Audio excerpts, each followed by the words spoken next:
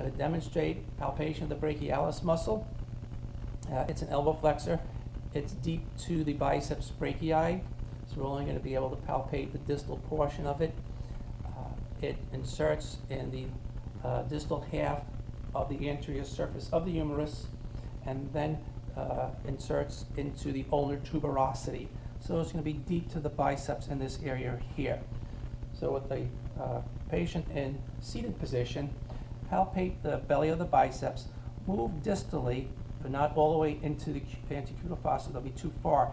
And right where you feel the tendon of the biceps, just move lateral and medial to that tendon, because the brachialis is wider at this point than the biceps brachii. With that, you're going to have the client place their arm in the pronated position, and then they're going to do elbow flexion, and you're just going to resist elbow flexion.